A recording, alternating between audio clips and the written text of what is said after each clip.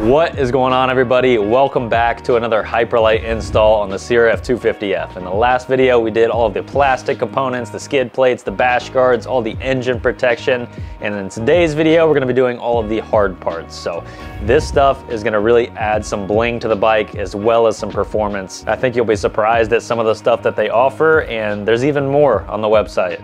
So let's get right into this. I'm sure you saw it in the title, but guys, we have a freaking lift kit for the bike. Now, the biggest downfall of the CRF250F is the ground clearance. It sits super low to the ground. I've noticed it personally when I'm going through the rocky sections or going through some routes. It's constantly getting hung up, the pegs are hitting, and that's not a complete deal breaker by any means. Honda really didn't design this with the gnarly stuff in mind, so it kind of just is what it is. It's marketed towards a beginner and it's meant for beginner style of riding, but it just so happens to do really good at the gnarly stuff as well. And just a little bit goes a long way, so these parts are gonna help out quite a bit. So the lift kit consists of this new clevis, and you're gonna have to have a spring compressor to install this. Hell no.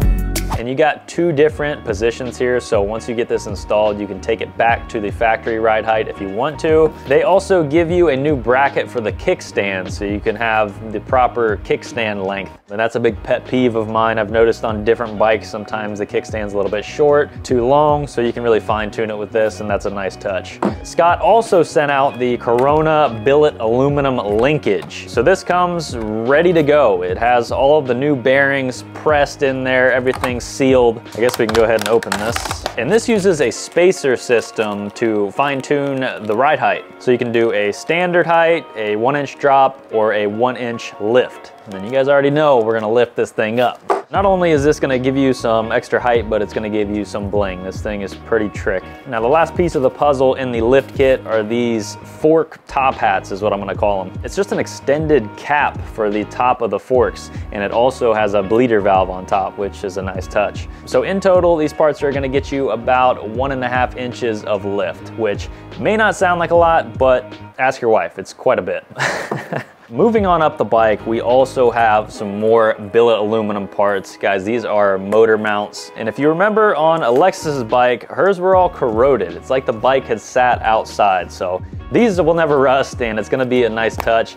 I might actually throw them on my bike and she can have mine. But damn, these things look too good. We might have to order another set for her.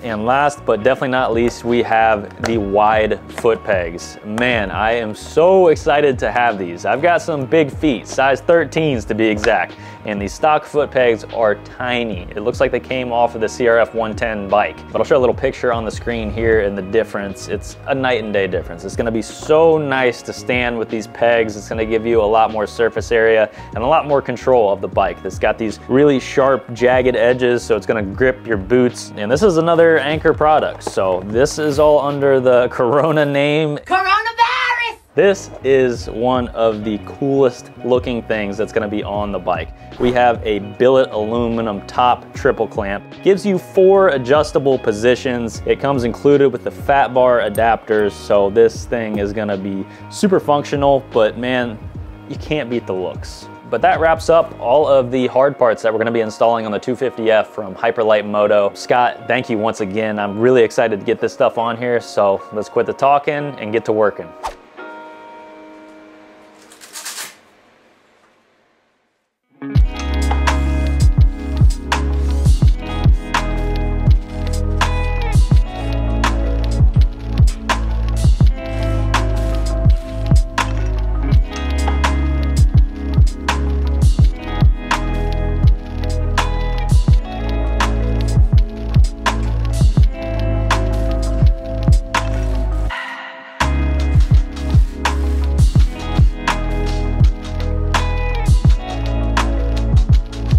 I know a lot of you are curious about the torque specs, so when I get a decent list together, I will put them down in the description below. But for now, I had to just cross-reference with other bikes. I used the CRF250F, for example.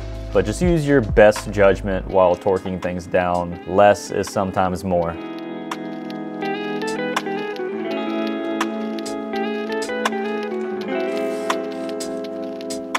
This side engine mount, I actually had to find a couple metric nuts for the back of those 2 bolts on the top there because the original engine mount has the nuts welded onto them.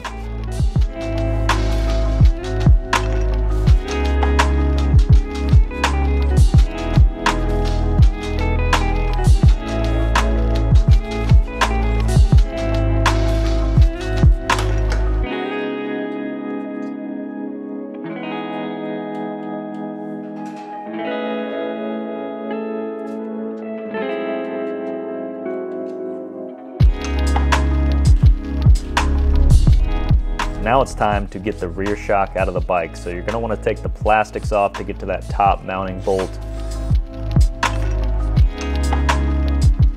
You need to loosen the battery box too, so you can squeeze in behind there, but you don't need to take it all the way off. Go ahead and undo the linkage.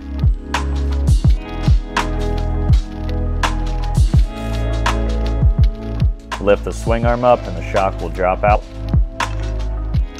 Now this is definitely going to be frowned upon, but you can do it safely. I do not recommend it though, so don't hold me accountable. The spring compressor that I had did not fit this shock, so I used the old zip tie method. Just go ahead and tighten down a bunch of zip ties around the coil spring. Then you can loosen the spanner nut to get the tension off of the spring, and now you'll be able to get to that clevis. I also struggled getting this clevis off quite a bit.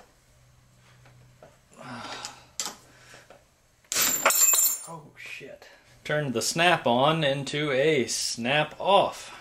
That's awesome. Go ahead and back that locking nut all the way down where the threads stop, and then use heat. They use red Loctite from the factory, so a little bit of heat, melt that loose, and it'll come right off.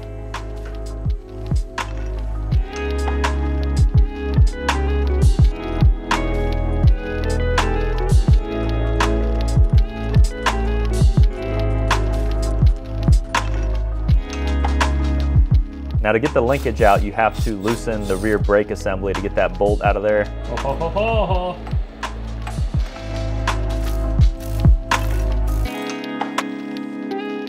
You might as well grease everything back up. Honda and many other manufacturers are known to go light on the grease during assembly. So lube everything up and start putting things back together.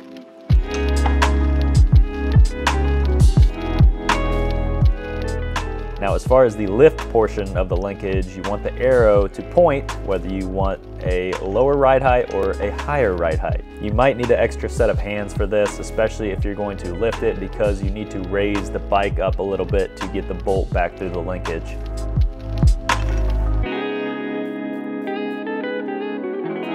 Just follow the same steps in reverse to put everything back together, and the bike is complete.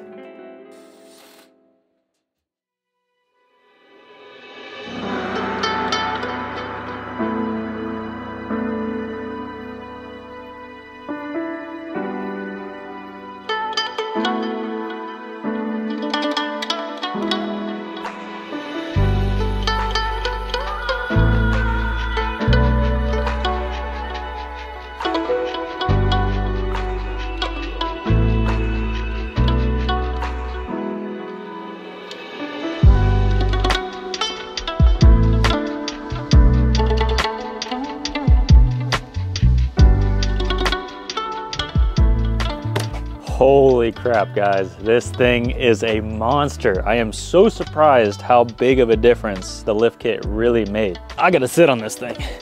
Whoo! This thing went from feeling like a play bike to feeling like a full-size enduro bike. This is awesome. Try to stand up. Oh my. I have so much room in the cockpit now. The triple clamp risers just bring the bars right up where I need them. I have the risers in the furthest most position, so this is as much height as you can get out of one of these bikes, and I am blown away. This is crazy. We're gonna have to get the other bike out side by side and just compare, but it is way more noticeable than I thought it would be. The way these pegs feel too, this thing is looking and feeling awesome, man. I'm excited. I hope the camera does this justice. Dude, what the hell? This looks like a completely different bike next to the other one. Now this is Alexis's bike. It is bone stock.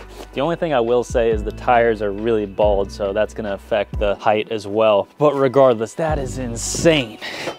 Look at that. Like, look at the bend in my knees sitting on this one. Regardless of the handlebar setup, this thing sits so much lower. Compare that to this. I think you can tell, just look at the difference in the bend in my knee. I'm 6'4" and I'm almost straight legging this bike. And that's the cool thing about the lift kit, is you can go either way. You can run it in the lower position, or you can run it in the higher position, or neutral. So it's really versatile. It wouldn't take that long to swap out. I gotta get some shots of these things side by side because it is just night and day. I really hope you'll be able to tell on camera.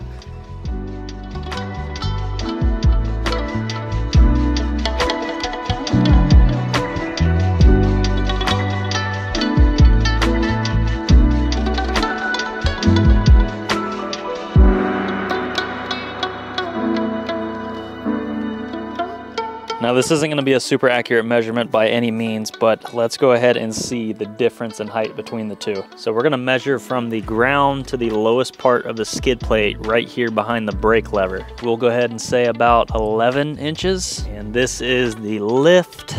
We'll go in the same spot. Oh my God, what? Dude, we're at 14. We're probably close to 13 if I pull the, dude. So let me do that same thing to the other bike. So this is about center right here. And I would say, yeah, around 10. That's insane. I mean, aside from the numbers, because I know that's not the most accurate measurement, it just looks that much taller. That is a crazy difference.